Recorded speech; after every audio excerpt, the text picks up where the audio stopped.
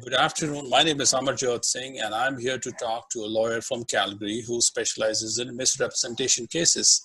What is misrepresentation, and how does it affect your file if you are trying to put up your file? Or perhaps you're already facing a misrep. So we will talk about those issues, and we will also talk to the lawyer about a case that he recently handled and he won in the federal court. His name is Michael Green, and he's with me from Calgary. Mr. Green, how are you? Hi, Amarjot. I'm great, thank you. Thank you very much for taking time. I know we had to schedule this interview a couple of times, but I'm quite glad that you could join in. I read cases for a living, for a profession, as a passion. I love to dig into Canly and look up those cases depending on what topics I want to read. For example, misrepresentation. So I read a lot of misrep cases, and one of the cases that caught my attention was the cases that we will talk today. And let me just show you on the screen for people who are interested to follow this up. And you will see the federal court insignia on the top, and the docket number, citation number, the name of the client. And if you are interested, you can copy and paste this name and put this in Google, or go to federal court website and search this on your own. So this is the case that we will start a discussion with. And we will ask the lawyer to tell us a little background of the case, what really happened, how did the client come to you, and what was your initial strategy? So I got this case after the client had already received a refusal from a procedural fairness letter. It is indicating the application could be refused for misrepresentation. So he had made his own application using an immigration consultant. And in making his application for a work permit, he had submitted IELTS results, language test results, with the application to show that he could speak a modest amount of English. Sure. The position was for a cleaning supervisor. So he submitted the application, and then it came back with this letter saying that we believe your IELTS results are fraudulent, and you've got 30 days to explain.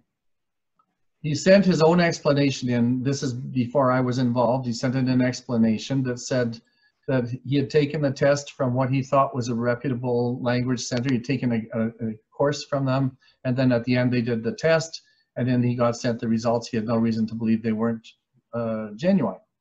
The next thing you know, he gets a refusal letter that says you're inadmissible to Canada for 5 years for misrepresentation because you submitted fraudulent test results. So at that point, we came in, we filed in federal court. I was retained to do that. We filed in federal court to challenge the decision.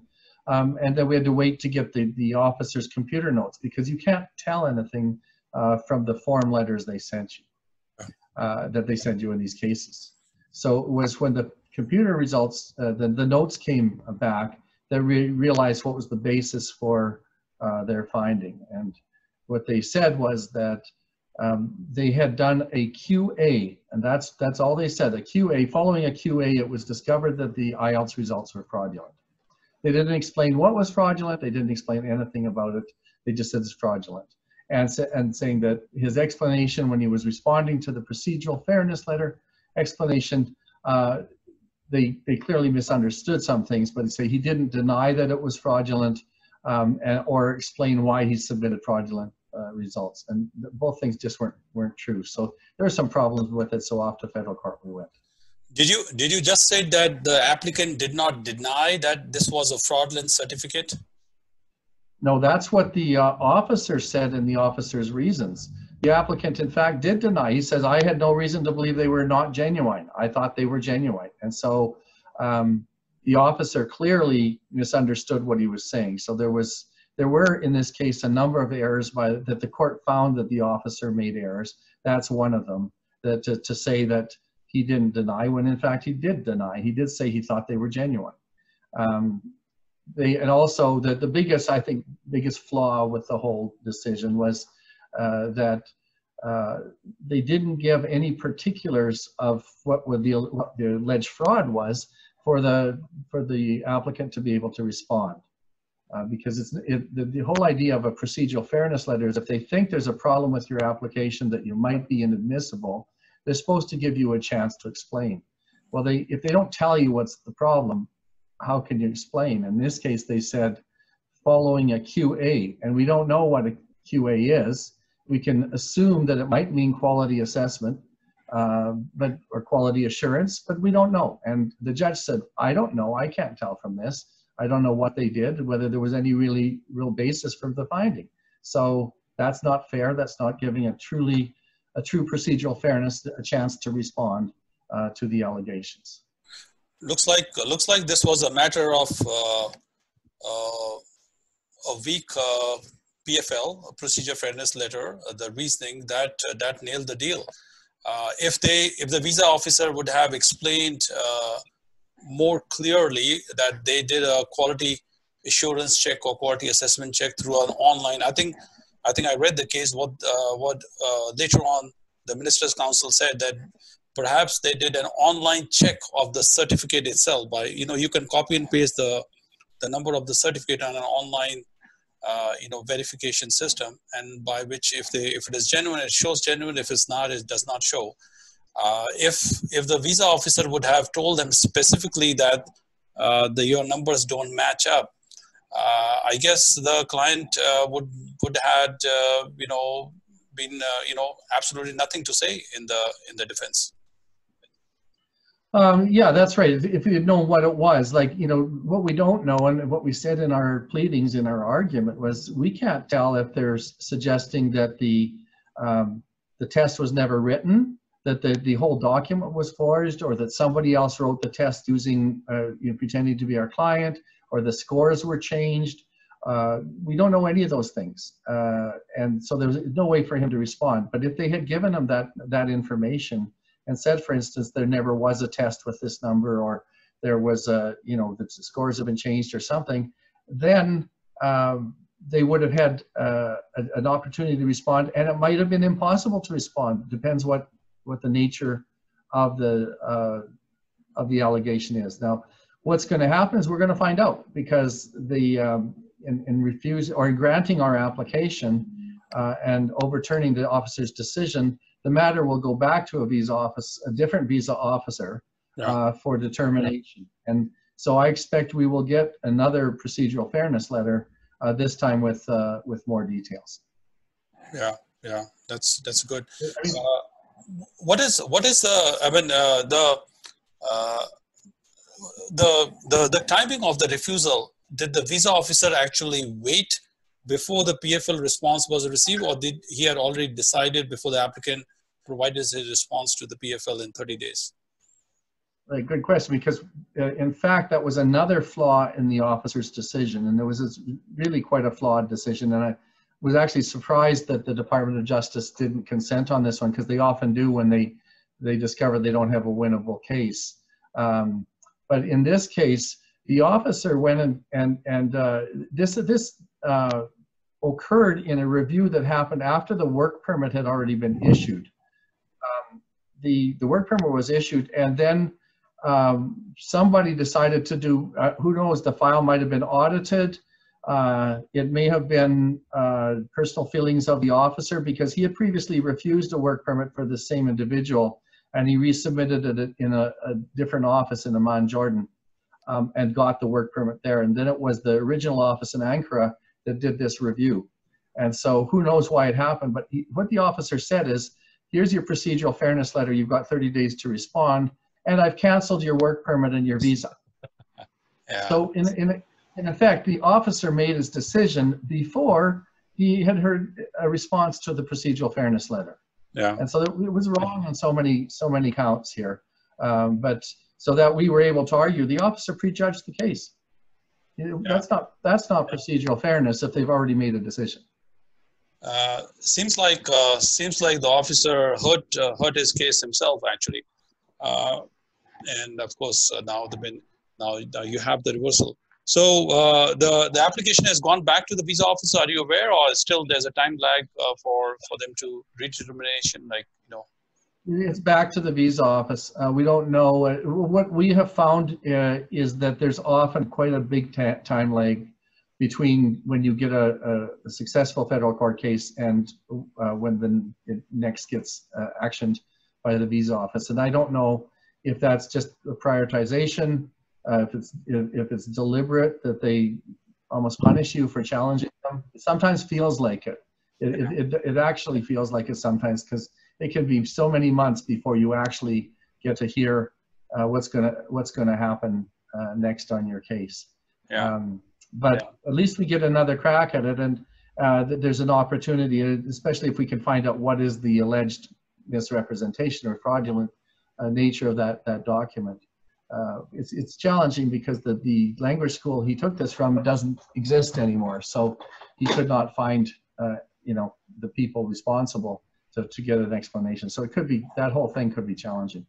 That sounds bizarre, that the people who arranged to conduct the test and maybe who were responsible for getting this results you know, transmitted to the applicant, they themselves are out of business.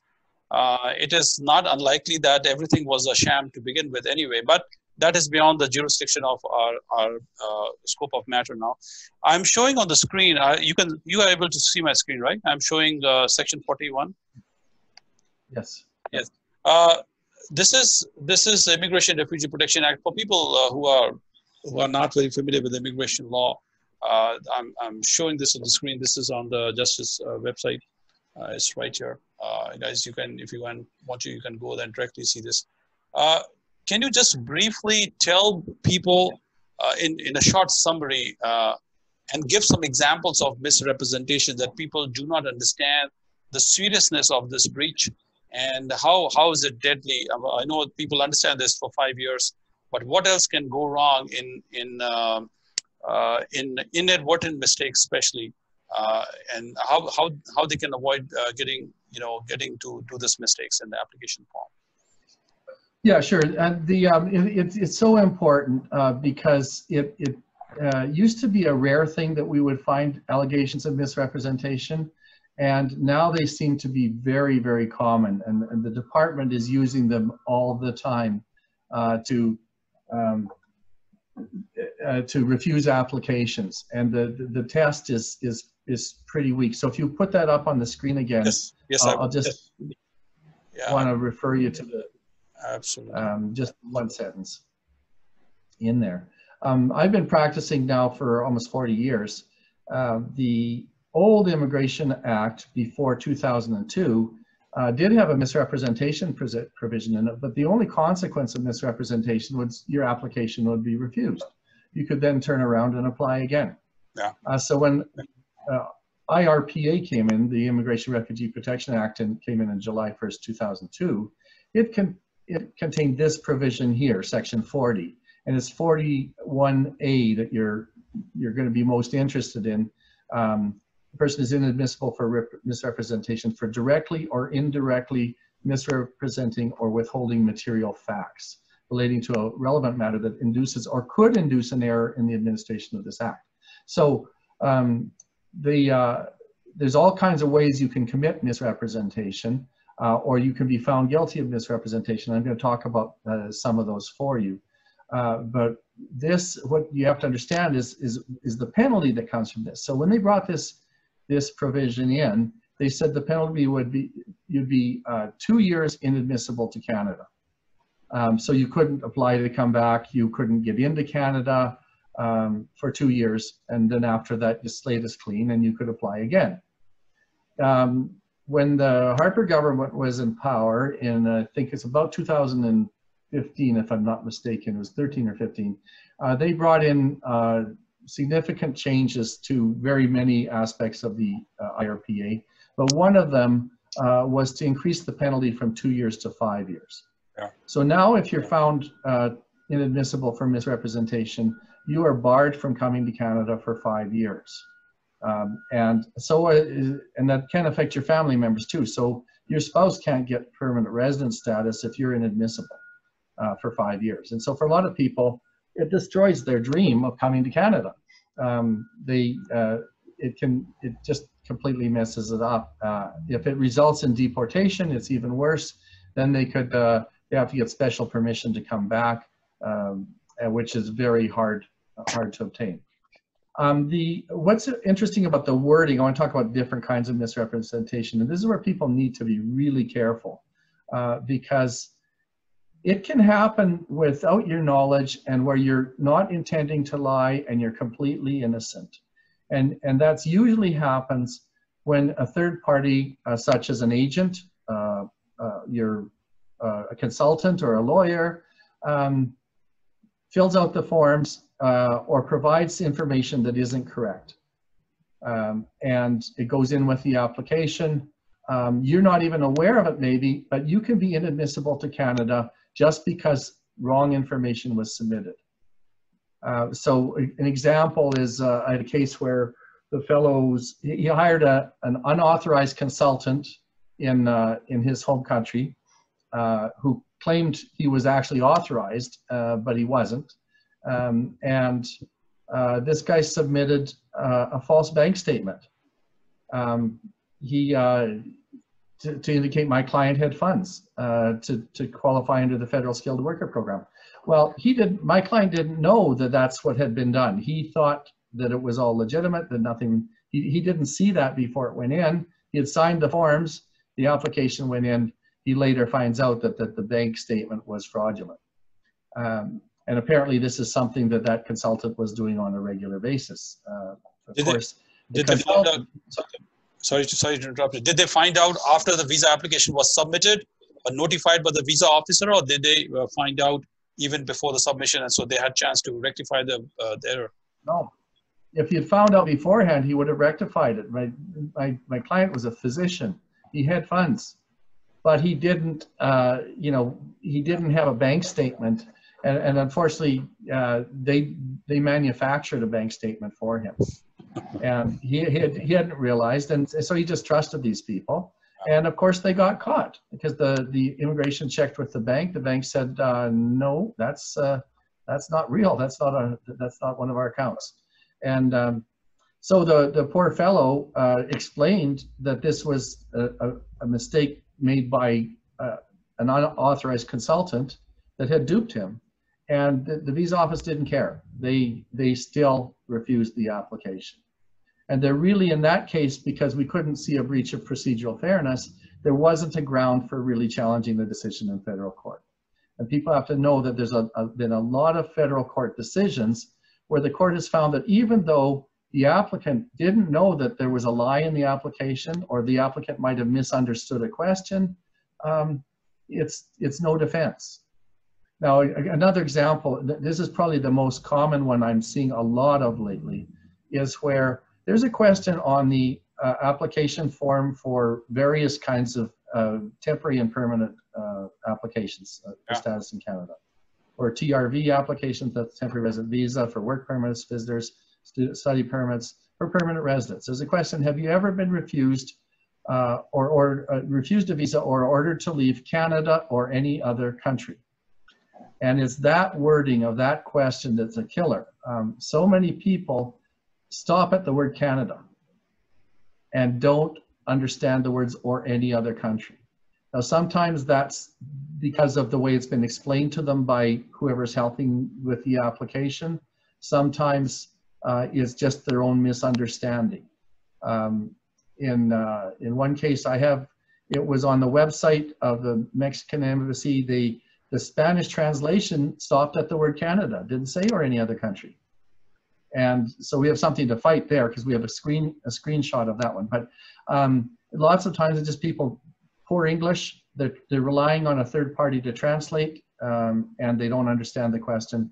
And they forget or they don't disclose that they were refused a visa, say, to the United States, which is the most common one. Well, our visa officers obviously have a direct pipeline to the US database, because this comes up all the time where there's the question in there's a question on that. I just wanted to quickly add to your wording of that. You said that, have you ever been refused a visa or permit? Till the visa permit, yes, people can understand. Have you been refused a permit to leave Canada or any country? But I wanted to show you something else that I think many people who are world travelers, they have experience with immigration systems all over the world, and they still cannot understand the meaning of this. Denied entry. So somebody may have never been refused for US, Australia, New Zealand, the Five Eyes, never been refused. They have wonderful travel history, but perchance maybe they went to Cyprus or they went to some other country. I'm just taking the name of Cyprus, not to mention Cyprus. But if they were denied entry from the airport itself, so that means for some reason the port entry, they say, sorry, you don't have money or something, for vacation, go back. That also has to be mentioned here. And I don't think many people understand the inference of this word denied entry. So refused a visa, denied entry, or leave Canada or any other country or territory. This is the most confusing collection of words in immigration system that I would say 50% of the people will get it wrong at the first outset. Well, we see it all the time coming up in our applications, because we do lots of applications of every kind in our office. And this question is you're right, it's often misunderstood. Yeah. Unfortunately, we often, if you're not careful as a lawyer like myself, if you're not careful, you can get caught on this one. You've got to make sure the client understands the question. And so sometimes what we do is we'll send the blank forms to the client, ask them to fill them out, they send them back, and we trust that they're giving us the proper answers. Yeah. Well, it doesn't work if they don't understand the question, and that is a very confusing question, I think.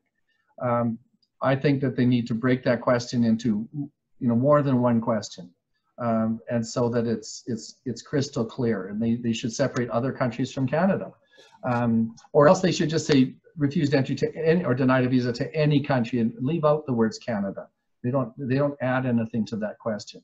But in any event, people do, that's right, they don't always understand, because, for instance, if you show up at a land crossing, let's say at the Alberta-Montana border, and an officer says, I don't think you're a genuine visitor, I'm not going to let you in today, or you don't have the right pieces of paper.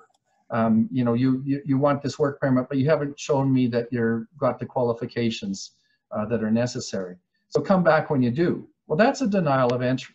Yeah, it is. And they often, what they'll do is they issue something called an ATL, which is allowed to leave. Yeah. And that happens quite frequently. It means that you don't get an actual order to leave Canada. You're allowed to withdraw your application. And that's what you're doing. You're withdrawing your application to enter Canada. Well, is that a refusal or not? Or a denial of entry? I say it is. I always tell my clients that you've got to answer yes to that question. There is some debate, because if you're withdrawing your application, it's your decision to withdraw. And so you could say, I wasn't refused entry. I was told I didn't have the right papers to qualify, and so I was allowed to withdraw my application. It's one of those, could have a yes or no answer, but it's dangerous to answer no and then have it come up in the system that you actually were refused entry, because that's what the computer notes show, and you said no to the question, and now that's misrepresentation, and you're in big trouble. Let me add a little twist to this situation. Let us assume, and this is a scenario to you, let us assume that the applicant said, yes, I was, no, I was never denied entry from the US border. But in his application package, he has enclosed all the pages of his passport, and perhaps there's a stamp by US CBP showing that he left on certain date. So in other words, the form is incorrectly filled, but there are some indications elsewhere in the application package to show that something did happen at the border, so that it's visible to the processing staff. What do you think? So we were successful on a misrep case, which was something like that. On the forms, the guy had put on his personal history, which shows where he worked, where he lived, that kind of thing, that he had been living in Iran throughout a period of time. But in fact, he had spent a year on secondment in Paris, working in Paris. And that wasn't disclosed on the Schedule A, which is the form that lists those things. Yeah. However, on the travel history form that was attached, it was disclosed where that he had been in Paris for this period of time. And so they alleged misrepresentation. We explained that this was a case where the guy had given the draft forms written in Farsi to his consultant. The consultant had made the mistake of, when he typed up the forms, didn't include that period of time in Paris. Now, what mistake or what, I don't know why he did it that way, but that's what he did. Our guy had signed blank forms, so he never saw the error. I love that signing blank forms. Exactly, and that was his bad. That was his mistake. And you should never, ever sign blank forms because you don't know what's there, and you are held responsible. But in this particular case, Department of Justice actually consented on this application because we were able to show that there was, it was clearly the error of the consultant, but that the Canadian officer was not misled because the information was there readily in the package that, he had been in Paris for that period of time. And so, they overturned the refusal in that case, reopened the case up again. But there are some lessons there. It's just, you have to be so careful with who you hire for a representative, that they are a trustworthy person and that they're competent. Because there's a lot of these places where, you have, it's like a mill that they're just churning out applications. And I like that, yeah. They've got a license. Mill. Yeah, I know. Yeah, they'll have a licensed lawyer or licensed consultant who is the name on the letterhead, but that person's not really involved in the application. It's being prepared by somebody who doesn't have the professional training and the same level of accountability, and especially if they're trying to do high volume, low cost, they may be at best careless, and at worst they will actually distort the facts to try to increase their chances of success. And what people have to understand is that you can't blame it on a third party. You're going to be held responsible, even if you happen to make the bad judgment to hire a liar for a consultant, not a lawyer, but a liar, or a fraud artist, or somebody who was just completely incompetent. That's or just somebody who made a mistake. You're responsible. So people have to be really, really careful. I think it's really important to hire somebody with a really good reputation, and stay away from people who have a reputation for not always telling the truth. And in particular, if a consultant or a lawyer ever suggests that you say something that isn't 100% accurate, run away. Hire somebody else. Fire that person right away, because it can ruin your life, and we see it on a regular basis. People's lives ruined by unscrupulous representatives. Mike, I can tell you from my personal experience of talking to hundreds of people every month, because I get calls and people look at this YouTube channel of different videos about just like this topic and other topics. I can safely tell you that there are close to 4,000 plus registered consultants in Canada who are licensed to do immigration representations to the CIC. I do not know how many lawyers, total strength of lawyers who are the members of Law Society all over Canada, but I can tell everybody that not everybody is specialized in immigration law, even though it looks like a harmless piece of line of business besides doing bankruptcy and contract and other things. But many lawyers themselves tend to make mistakes about these small errors. I don't want to take names, but I got a call recently, last about 10 days. There was a lawyer in Toronto area who advised the client to hide their unlawful stay in Europe. This person who had spent some illegal presence in Europe, and then later on they had the arranged marriage with somebody, a sponsor in Canada. And if they had disclosed their illegal stay, well, that was close to about 3 years plus in Europe, then they would also had to produce a police clearance certificate, so that this lawyer do you say lawyer? He counseled the person to ignore and let that background, sink away. Don't let that show, because otherwise you will be demanded a police clearance certificate, and possibly he had some crime issue there, which I don't know. But this is what the counsel. But eventually, the IRCC found out, and they were issued a misrep letter. So Yeah. it is not only just consultants, but anybody can make a mistake. I always tell clients to go to any lawyer of their choice, spend at least an hour or 2 hours with them, pay their consultation fees, and learn about these provisions first before you decide to hire anybody. So, for example, if they had a half an hour instruction lesson on misrepresentation and the requirements of the spousal sponsorship, at least they will be in a better position to decide whether this line of application is the right one for them, or maybe they should have tried some other way, like express entry, work permit, or something else. So they need to understand what are they facing with, and then understand who is the right professional to coach them through. Yeah, that's why I say reputation is so important. Yeah. And it's not always easy, because often when I get people come to me who they've used somebody who I know has a terrible reputation. I say, why did you go to that person? Well, so my friend had used them and everything went fine. So, whatever. But, we see there's some people who I've seen, they just have that reputation for not telling the truth when they're doing applications. And so, that's, it's just really unfortunate. But there are people who just, maybe their nature is to do that. Maybe they don't have an ethical compass. I mean, lawyers can be disbarred for it, and they have been, or they've been suspended. And I'm always disappointed if I see somebody gets off the hook by the Law Society for counseling somebody to lie, because I think it's a really serious offense. And it's maddening to see.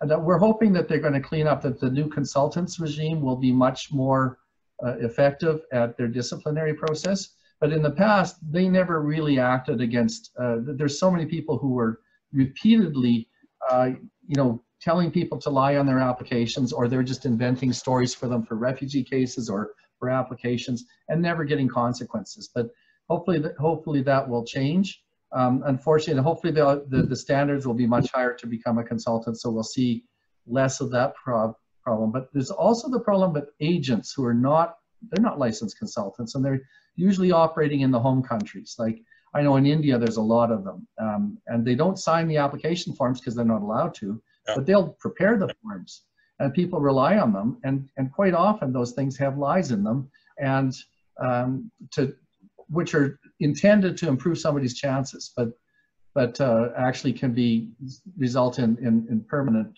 problems for that person.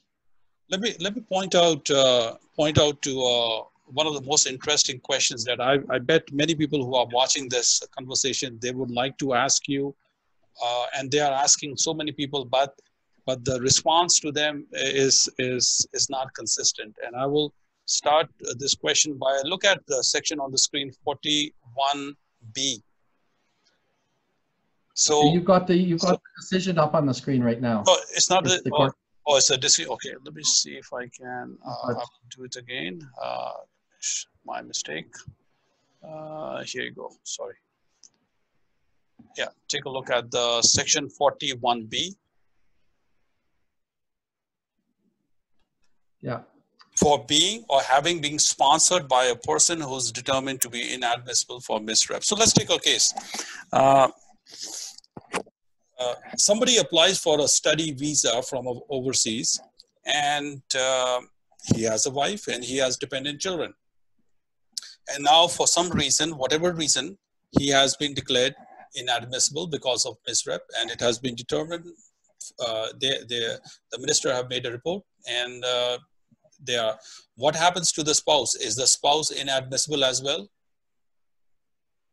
Yeah, so let's keep in mind, remember that this is that person's here on a temporary status, so they become inadmissible. No, I'm sorry. So they're not here. Nobody's here. The whole family is overseas. The husband tried to come here on a study visa. The study visa was declined, and the husband has been charged for misrep for producing wrong bank statement or IELTS certificate, something. So now the husband has been under the 5-year bar. Now the wife independently intends to travel to Canada just to meet somebody. Is the wife also now being inadmissible because the husband is? Right. I'm So looking at section 41B. Yeah, and you're also going to see the answer to that question in a later section. I think it's in section 41 or 42. Absolutely, absolutely. I know you were going there, so I'm ready for that. And here it is. Here it is. It is right here. 42. 42.1 exceptions are right here. This is the exceptions. You see on the screen? Right. So then it just depends what it is. They loosen it up so that inadmissibility doesn't affect the temporary admissibility of family members, except in the cases of certain types of inadmissibility, which is 34, 35, 37, which is serious crime or human right violation, or one of those. It's not serious crime, actually. It's organized crime. Organized crime, organized crime. Yeah. Or security. Yeah. So those ones are the only ones that make the spouse inadmissible for temporary purposes. But for permanent residence, yeah, she can't get her permanent residence. Absolutely. So she'll be you will be surprised how many consultants, there are unknown number of consultants have told the clients, for in this case, for somebody like, for example, a spouse was in Canada and their partner was overseas, and the spouse, due to something, they were denied, misrep, and now the other person saying, sorry, I'm doomed. I cannot come because my other partner has been charged for misrep. And the consultants, many consultants have told them, sorry, you're done. Both of you are done. The entire family is done. 5 years, that's it. And they don't understand the section 42.1.2, which of course we have pointed out right there. It's only on section 34, 35, 37. Section 40 does not constitute inadmissibility for the spouse, for the rest of the dependent family. So one of the problems that they've discovered with the whole consultants regime, and that's why they're changing it, is even today, a person can take the course to become a consultant in as little as 16 weeks. I know. It's ridiculous. You can't learn much in 16 weeks. And then what happens is so often they open their own practice. So they're not being supervised. They're not being trained by somebody who really knows what they're doing. Yeah. They're just let loose on the general public. And it's appalling that, to be a lawyer, you have to go to school for a minimum of 7 years and then article for a year. And that's going to weed out the unethical ones most of the time. Not all the time, but it will. And when you article, you're under somebody's supervision. So, there's a better chance to get some higher level of competence. So that's one of the things, even if a person has a license, doesn't make them great. Now, there are some great consultants out there who know what they're talking about. Most of them stick to areas of specialty within immigration. They don't try to do everything. They don't try to do refugee hearings and study permits, for instance. But it's all about, making sure you're dealing with somebody who is reputable. Now, I want to take you back to that section 41B. I will bring it on. I will bring it on. I want to give you an example of how often this can happen. Yes. And how it can be. Talking about making dependents inadmissible in the sponsored situation. So here's how I see it play out normally. You see an arranged marriage that is done really for immigration purposes. Yeah. So the person comes to Canada, they never live with their sponsor. They apply for divorce as soon as they can. And quite often when they apply for divorce, the divorce lawyer doesn't know anything about immigration law. They ask for the date of separation. They give a date before they even came to Canada. Yeah. Right? So basically saying when I came in and landed at the office and pretended I was still in a relationship when I landed, at the port of entry, I in fact was separated already. And so then they turn around later, once they get the divorce, they do another arranged marriage, and this time it's for real. It's the person they really want to be married with. And they sponsor that person. That person comes to Canada. And they're either, this either gets detected during the course of the sponsorship or may get detected later on. Immigration finds those divorce papers. And it's proof right there that the person misrepresented. So Yeah. what happens, that not only is that person now inadmissible, but the second wife that they sponsored, she's inadmissible. And she can lose her status and be deported from Canada just because her status is based on somebody who got their status by fraud. And that's how that section works. You know, unfortunately, it's not the one on the screen, but it's the one that was up there earlier about making dependents inadmissible, just through the finding that the sponsor is inadmissible. Sure. So it just depends on the nature of the inadmissibility.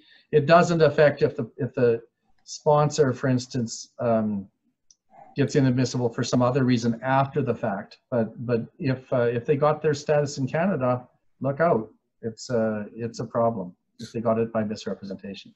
Lot of people who might be watching this in the future would wonder that if they were deemed inadmissible under Section 40 and maybe last 6 months or last year, I understand there's a statute of limitation of 60 days for them to file a judicial review. Yeah, it depends where they were found to be inadmissible. If it's an overseas office, then it's 60 days. If it's an in-Canada decision, you have 15 days. That's it, 15 days to challenge in federal court.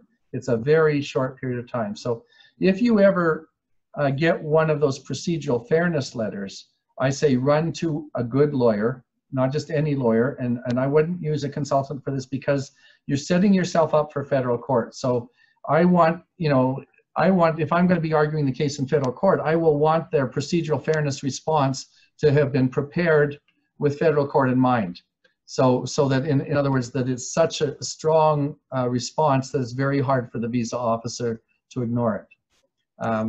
But if you then get a refusal, then I'm saying, again, you've got to get legal advice really fast. And sometimes a representative, I've seen both consultants and lawyers make this mistake, is they'll say, oh no, we'll just write and ask for reconsideration. I know. They think reconsideration is just a simple request, just like filing for a driver license to get it within a few days. Yeah. Yeah, I don't know if you want this on the screen anymore, if you want to go back to us, but yes. The thing that happens in a lot of these cases is people lose their chance to go to federal court because their time period for challenging federal court expires while they're waiting for a response to the reconsideration request. I know. And it's all too common to happen, is that, especially, and this isn't just in misrepresentation cases, it's in all kinds of immigration cases where there's a refusal and the representative thinks that there's been a clear mistake made, so they think, well, I'll just ask them to look at it again and I'm sure they'll fix it. And instead of fixing it, they get a letter back saying, we're not changing our minds, so too bad, so sad for you, go away. And they missed the chance to go to federal court. So that's why anytime you get a threat of a refusal or an actual refusal, you got to run to somebody who is very good at this kind of case. Michael, I'll put your information down at the bottom of this video so that people who are watching this or they know somebody who's in the same distress, they can contact you independently and so to get sound legal advice. One last question before I let you go. I know you said about the time period for overseas applicants who are facing refusal is 60 days. Have you seen any exceptions to the 60 days? Maybe some kind of unusual delay, unusual factor that could have allowed for a successful leave of application to the federal court for a 60 days waiver? So there is a provision where you can ask the federal court to extend the time period, but it's absolutely an exceptional circumstance. It's got to be, an example would be where you actually hired, let's say you hired a lawyer to do it, and they made a mistake and missed the filing deadline. They misunderstood the deadline or something, or somebody in the office made a mistake, or the photocopier died or something, or the courier screwed up, or things like that do happen. And I've seen them granted before, and quite often, in a situation like that, I would be going to the Department of Justice and asking them to consent.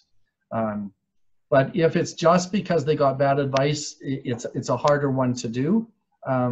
We did one where I think we missed the deadline to file by, the client did, we weren't the lawyer at the time, but by many months, because they were using an unauthorized representative who was a former lawyer and consultant who had been disbarred. He'd even been to jail before, but they didn't know he was not authorized. He pretended. He was actually referred the case was referred to him by a licensed lawyer in Calgary.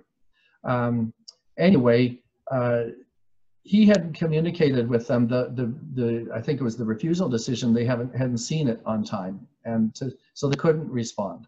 And so by the time they finally saw it, it was way past the deadline. It was something like that. But you know, the court was understanding and agreed to allow him to reopen. I had another where my client had a refusal at the port of entry, which would be a 15-day deadline to challenge it. That one was actually Immigration Appeal Division, but they have a 30-day. They have a 30-day deadline. Yes, sir. Yes, sir. But he was a paranoid schizophrenic who was unmedicated at the time, and he had no grasp on reality. And so we asked in that case for the extended time to file the application. They have a similar test to the federal court, and the CBSA officer consented to, agreed, and it was up to the judge or the board member who also agreed to let us file late. It was about 6 months after the fact. Because by that time he had treatment and he was now mentally competent. So there are excuses, but you know, just I didn't get around to it, or my consultant said let's just try reconsideration. That's not a good excuse. Yeah. So act fast. The lesson is act fast. No problem. Hey, thanks, Mike, for your time, and for people who are watching this. You know, go and check out this case. Put up the name on the screen, Araz Mohammed Mamdo Al-Prifkani, if I can pronounce his name correct. So the docket number, everything is just copy and paste on Google, and you can see this, read this case.